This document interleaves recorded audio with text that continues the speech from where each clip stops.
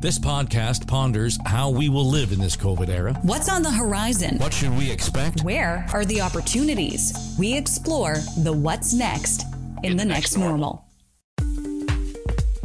Taylor, president of Challenge Factory. The reason every decision we go to make is so difficult is because it's laden with moral hazard. We can't actually judge what's good and bad. Dave Hardy, president of Hardy Stevenson and Associates. COVID has really pushed us to think about what healthy cities mean. Sarah Thorne, president and CEO at Decision Partners. We've really acknowledged the recognition and the safety and the caring for each other because we've adopted these new behaviors. Ujwal Arkulgud, chief anthropologist and CEO at Motive Base. And this is not just because of the pandemic, this is because a lot of us have gained new knowledge. Well, here we find ourselves, the final episode of this season of The Next Normal. Thanks for joining us. I'm Erin Trafford.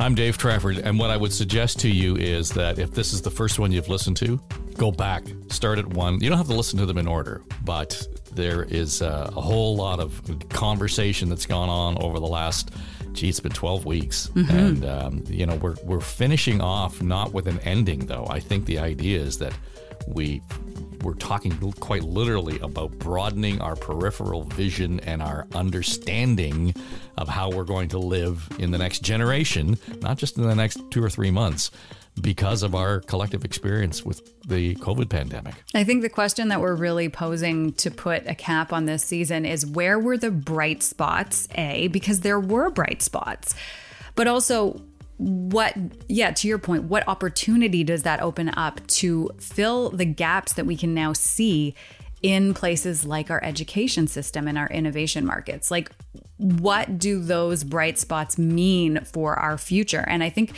Sarah Thorne leads the charge on this episode, and she really digs into how can we not look at this as all kind of making lemonade out of lemons, but where is the silver lining here?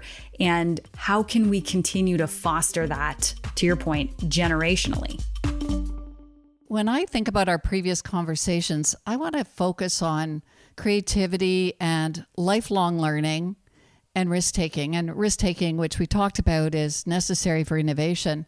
But I also want to talk about inclusion and empowerment and how do we come together in co-creating our future, our collective next normal. And as I was putting my thoughts together, I thought, really, I've got a lot of questions for my brilliant co-hosts. So I'm going to lead off with some questions.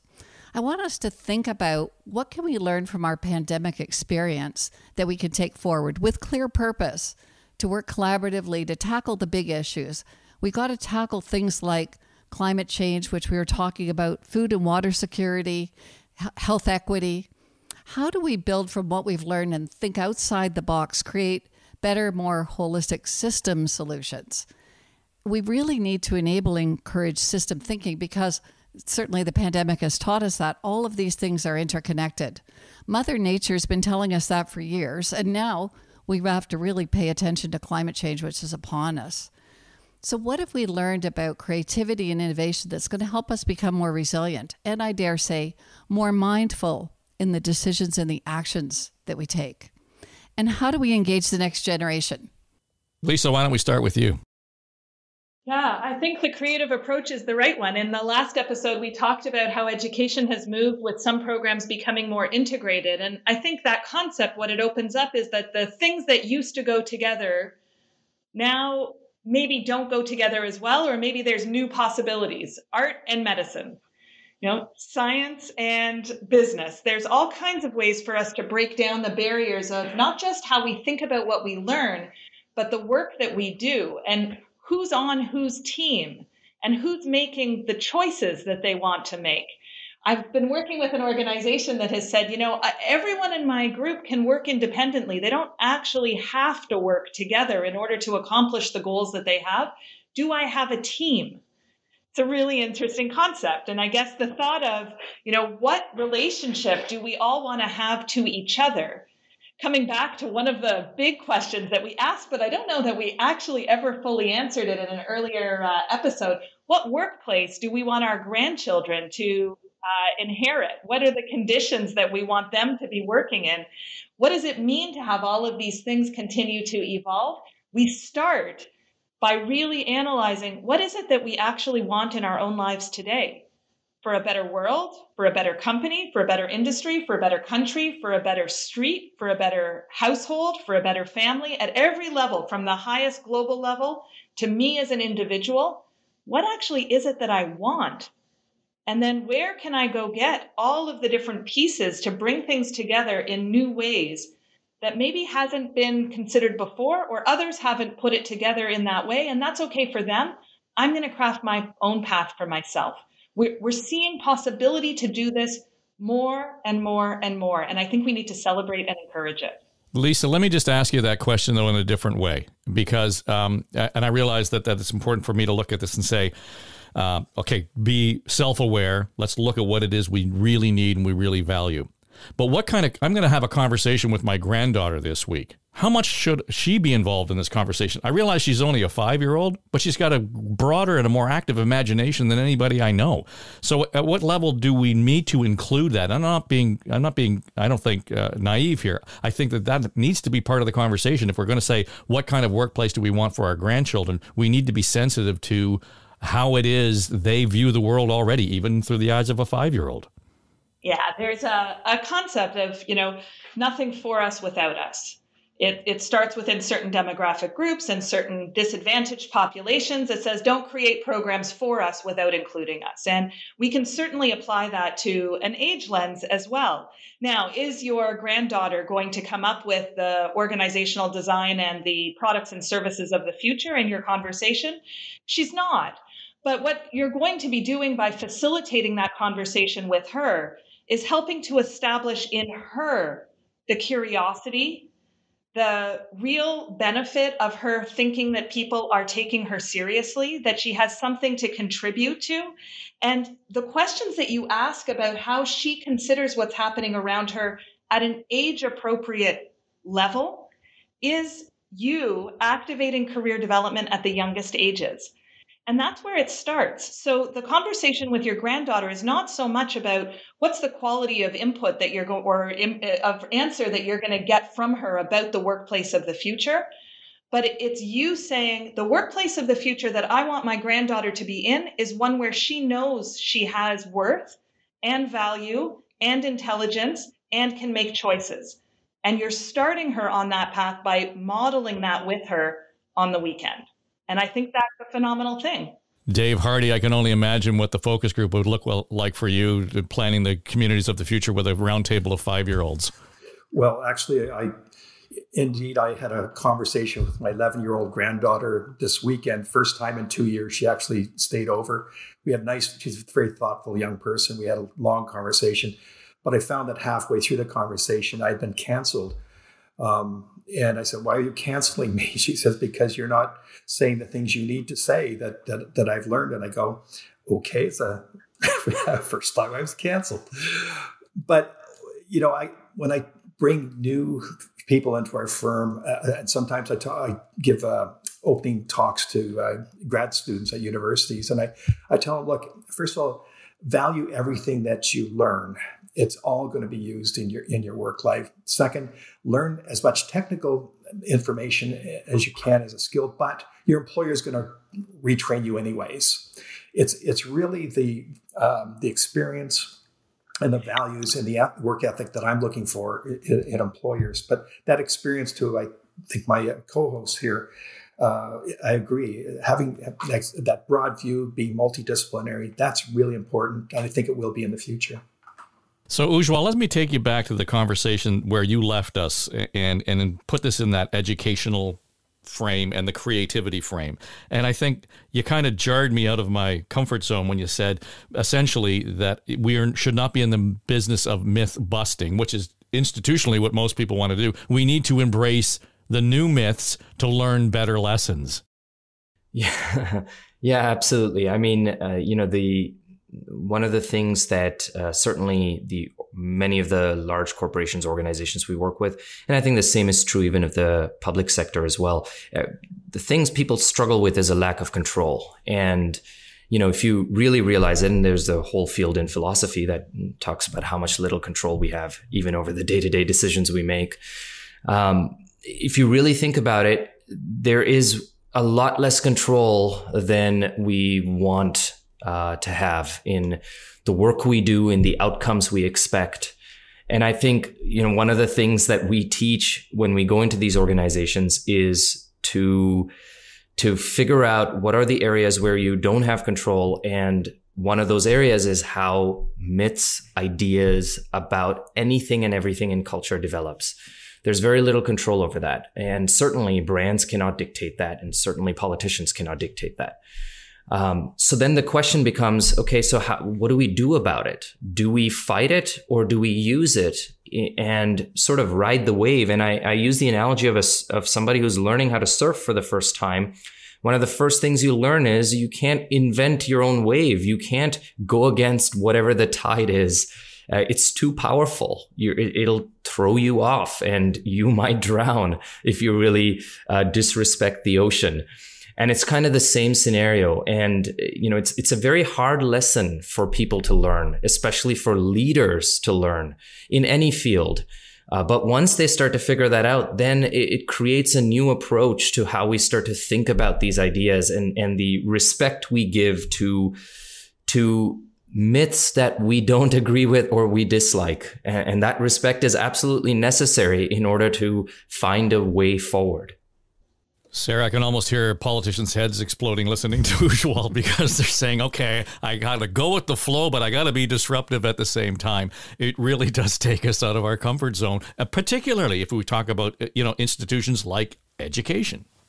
Absolutely. And I think, in my world of risk and decision making, uncertainty is very uncomfortable for people. Certainty is what we would all like. But we're faced with a lot of uncertainty right now. And I think that we need that dynamic space to be creative and to be innovative. And we're not going to solve the problems of the future by applying the solutions of 20, 30, 40 years ago. One of the things that we've been talking a lot about, Dave, in our Engineering with Nature podcasts with our Army Corps folks is thinking about how we engineer with nature to deal with some of the massive infrastructure requirements the world has now and will have in the future. How do we integrate natural and nature-based solutions? How do we work with nature instead of imposing traditional solutions, bridges, levees, that sort of thing? And how do we do it in a way that we can adapt to climate change and changing conditions? I think it's the same thing with education and policy making. We need to be thinking about, we need to put on our adaptive management brains, and we need to combine it with a passion and a commitment to continuous learning, because there's no check the box solutions. I mean, Dave Hardy's going to tell you that. He's thinking out 20, 25 years into the future. He can't go back and pull something off the shelf that worked 25 years ago. He's got to be thinking and adapting to the changing conditions. And I think we've got to be a lot more respectful about that. And we have to hold our politicians and policymakers' feet to the fire on those sorts of things. So before we go, I want to do a quick roundtable with each of you. And I kind of want to get a sense from you for over the last 12 episodes. What is it that we have learned that you think is really the positive? And what question does that prompt, or what challenge, the excitement of, and I use that positively, does that pose as an opportunity moving forward? But before we get there, we started this whole series, and Ujwal, our cultural anthropologist, said, everything has meaning, and meaning is currency. Dave Hardy, off of what Sarah has just said and what we were talking about in this one, it occurs to me that creativity now becomes part of the new currency moving forward in the next normal, and no more so than in your discipline. I can see where creativity is actually going to be the thing that we should be perhaps valuing most. Yes. We need to open up our minds and allow that creativity to come in. And I see two areas of better coming out of COVID. One is Senior care, the vulnerable care, we need to do a much better job there. But COVID has shone a light on that, unfortunately. We need to do a much better job at designing our cities. We have vacant office spaces. We need to redesign public spaces and places of gathering. So that has been a result of COVID as well, to force us to think, how do we be creative and make that happen? I'll end with perhaps, Dave, a big question I had in my mind, if that's okay with you. My big question is that, like, we saw and we respected our frontline workers, and I dare say I respect our politicians who have really worked endlessly to help get us through this pandemic. But how do we continue that? How do we learn to better trust each other, to respect our diverse opinions and find common ground and work collaboratively, as Sarah was saying? Those are my points. Ujwal, let's go to you in terms of sort of the positive thing that we have all embraced and we can see moving forward. And then what big question or challenge or opportunity does that present for us? Yeah, I mean, the big thing that I've learned, I think, just going through this series is that there is an underlying message of optimism in everything we're talking about. And I think the pandemic has actually made us more optimistic than the other way around. The biggest thing for me is no matter what subject we're talking about, there's an underlying theme. We're making room for new thinking. We're making room for new ideas. We're making room for differing opinions. And I think that's an important development that benefits everybody. I did want to end on one note as a reminder, because we've talked a lot about meaning from the perspective of anthropology. And I wanted to give you a stat. More than 70% of how ideas, concepts, things in society and culture are interpreted is implied. So more than 70% of the meaning that something you say. So Dave, as an example, you say something, more than 70% of how it's interpreted is implied. Less than 30% is expressed. The reason I want to end on this is because the words we use, the way we talk, the language we use is critical, more critical than it has ever been before. And it's, I think, to me, the first step is we need to learn and evolve the language we use when we talk to one another. Because the language we use sends a message, sends an implied message to the world that we are open to dialogue. We are open to new ideas. And I think that's something that's crucial for the development of the future.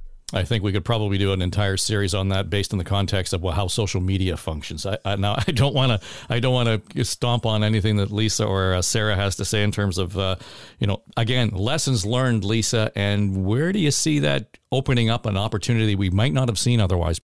I'm going to come to a word in a different type of meaning, to play on meaning a little bit. And I think one of the lessons learned and one of the pieces that I've learned in going through these conversations with my brilliant co-hosts has been a focus on Zoom. And I don't mean Zoom, the technology that we all use to meet with each other, but Zoom in terms of the level of focus that we put very tight up on a certain topic or very broad. And I think one of the things that we've learned going through COVID is we need to be able to readjust the level of focus that we have all at the same time. We need to focus on our own personal health and safety while also paying attention to societal issues. Certainly one of the things that I'm taking out of all of our conversations is we have covered enormous policy topics. We've talked about what the politicians should do. We've talked about broad sweeping change that we may see over the next 10 or 20 years. And a lot of those topics are great for keynote addresses all over the world, or for, this type of podcast where it's short. But what organizations really need is they need to know how to bring all of these ropes right down to the ground. What do you actually want me to do with all of these pieces? And to the integrated conversation we are having, where do I fit? And how do I start to apply some of this thinking in my everyday job? Practically, what should we do? And I'm going to come back to saying, I think that starts one grandparent to grandchild conversation at a time.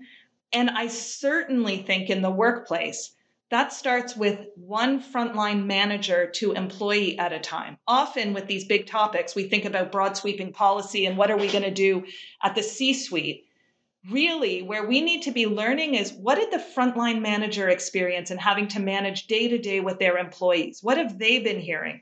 what's happening at that grassroots level, and how do we support those managers that are in these challenging conversations with employees every day, often without a line of sight to everything that's happening around them. It's that grassroots level that I really think we need to take these ideas to and continue to make sure they have practical tools to be able to implement them in their workplace every day. Yeah, Sarah, I think if nothing else, just from my perspective, is that we have learned that the importance of asking the big question and be prepared sometimes not to have the answer right in front of us. But to Lisa's point, the conversation that follows is the critical part of our development. So to you, what is your lesson learned, and where's the opportunity you've seen coming out of the last 14 months? Well, I totally agree with everything that my co-hosts have said, but I think as I've been listening and thinking about what we've been talking about, what did we learn during the pandemic, a book came to mind, and it Only Just Connect. What we learned is about the power of connection. We learned, to Dave's point, to value the people in our community who are looking after us, the people who were working in healthcare, the people who were delivering food, the people that were producing food. I think that we learned about our communities. We learned about people who are vulnerable in our communities, including seniors living in their own homes who didn't have access to the help that they needed during the pandemic. We've got to do a better job. So I think that we learned about connection, and I think that we learned a lot about our personal values, which is what we need to really build on going forward. I think we need to be a lot more holistic, inclusive. To Ujwal's point, we need to have a shared language. We need to have a way of looking at and talking about where we're going and why, in language that we all understand, and in language that is inclusive and doesn't label people or their issues. And the other thing I think that my kind of what's next, I think that we need to, from a policy and organizational point of view, I think we have to stop saying this won't work. There's no penalty for saying, no, we can't do that. That won't work. We've tried it, won't work. I think we have to say, we should try it. We need to keep an open mind. We need to bring our multidisciplinary creative thinkers together and solve this together instead of shutting down creativity and innovation.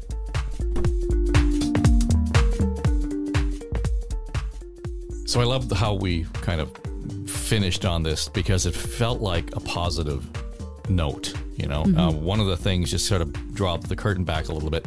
When we started talking about this series, some of the feedback we got was, boy, it just sounds so dire. It sounds so negative. And let's face it, at the time we started conversations about this series, we were in the middle of the worst wave of the pandemic. So people were feeling that anxiety. I think as this 12 weeks has stretched out, we've seen people kind of walk into the light, quite literally and figuratively, and look around them and say, okay, here's where I am now. And what my level of resilience that we've achieved, an understanding of what it takes to be resilient, and we're better prepared for something like this to happen again. Not that we're wishing for it, but we expect that it will. So that we finished on this note of opportunity, this note of encouraging entrepreneurship and leadership and all the things that we've talked about over the last little while. I think that the whole service done by the people around the table, the round table, is to be able to say, we have the brains, we have the lessons, and let's take it full advantage of everything that we have experienced during the COVID pandemic, because there's an opportunity here for, as Dave, I think he used the phrase, build back better.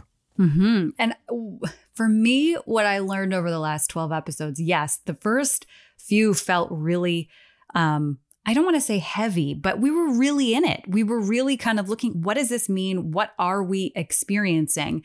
And of course, when you ask questions like that and you're in the middle of a pandemic, it's going to feel heavy. But what's interesting, you mentioned leadership, entrepreneurship, all of these opportunities. For me, what's standing out is that not only are we reevaluating those things, but we are revaluing them now. So things like being a leader doesn't mean hustling and working, from 6 a.m. until 9 p.m. every night. Being a leader sometimes means looking at your staff as a human and saying, I think in one of the episodes, how are you doing today? Yeah. It's those little bits of humanity that I think we have learned to reintegrate into these bigger concepts of being an entrepreneur, of being a leader, of having courage, and of innovating. And in some ways, it's a return to the basics that maybe over the last few generations we had forgotten. Well, as we have experienced the pandemic, typically we want to find some context for the whole thing. And often we have been referred back to the world wars, where that changed behavior generationally. The Depression back in the 20th century. And those are the big moments that changed the way we live generationally. This is where we are right now in many respects. And I think you're right. The folks who lived through the world wars, the folks who lived through the Great Depression, reevaluated their values. There will be people who, we probably still in our lives of a certain age who have certain behaviors because they were kids during, the Second World War. And this is how they were brought up. And it's about values. It's about their families. It's about how they approach the world, for better or for worse. So it doesn't mean it's all going to be rosy moving forward, because, we can see people getting into arguments about us and them.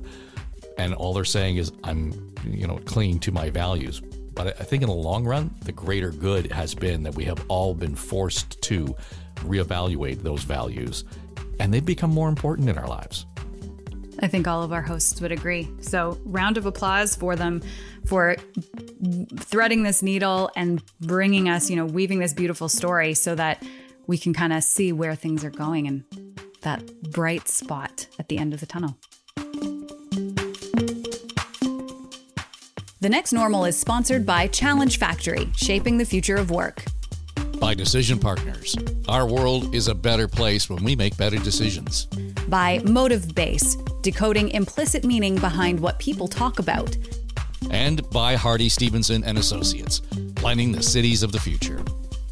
Comments, questions, or ideas for our hosts? Feel free to drop us an email at hello@storystudionetwork.com. This series is produced for the Story Studio Network by Eye Contact Productions.